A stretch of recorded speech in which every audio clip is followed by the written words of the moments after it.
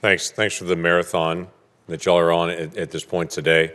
You're crossing the 2 hour mark of us pummeling you with questions. Let me pummel you with a few more on this.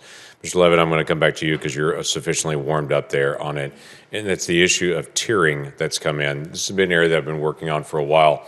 The drug companies complain about the PBMs until they cooperate with them for tiering.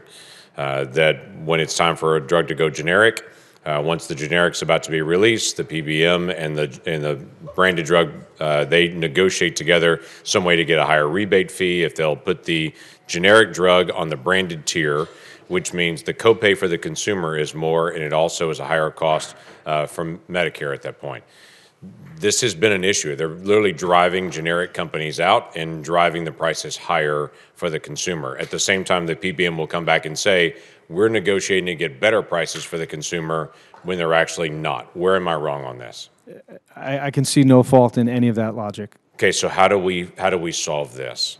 Earlier it was talked about accountability. I'm not sure who's looking at these formulators. I mean, if it's a Medicare formulary, I think CMS has outsourced Medicare to these private companies, completely outsourced with very little oversight. So I think that CMS should look hard at this tiering issue you talked about. Also, honestly, in this self-funded plan space, I think big employer groups need to more carefully examine what their contracts say and what PBMs are doing.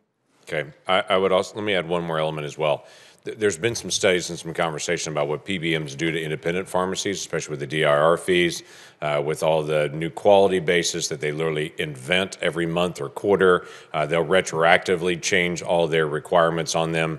But it's been remarkable to me how many independent pharmacists have told me the same crazy story, that they get a change in quality, they get a drive down in price, and then within about 2 weeks, they'll get a call from one of the PBM-owned pharmacies and saying, hey, we're trying to expand into your area. Would you like to merge into our pharmacy? Would you like to become one of us? So my challenge is a couple ways. What PBMs are doing, I believe, are actually driving our independent pharmacies and our rural pharmacies into submission or gone from there, and that's a real problem. And the second thing we've seen, even VA recently, cooperating with a PBM to basically cut off thousands of rural pharmacies around the country and say, you're no longer going to do VA benefits. You've got to do mail order through our PBM to be able to do it, which will kill our pharmacies. Have you seen this as just independent stories, or has anyone seen this as an actual trend that's going on? The story you told about PBMs aggressively auditing a independent pharmacy and then offering to buy that pharmacy, I've seen that for 10 years. I've seen that trend.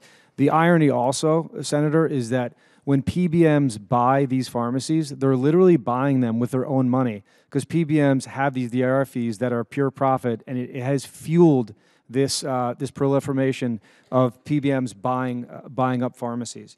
The thing about the VA and TRICARE, I think, I looked at those, whatever information is public about the TRICARE bid, I was able to see. There was 2 PBMs that bid for the TRICARE business. That's one of the biggest contracts in the country.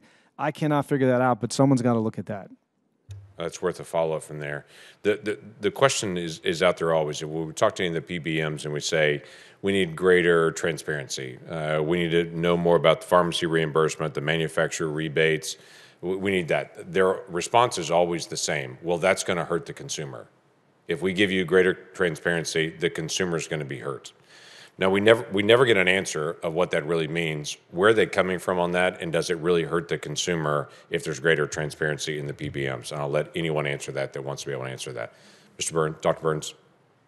Well, there's plenty of research that shows when you start mandating transparency, especially of prices, there's always a danger of collusion among the people who are revealing those prices. So you always have to watch out for that. And studies show that a lot of the transparency movement, which has been going on for 20 years, hasn't really benefited consumers, because most consumers don't know what to do with the information. Right.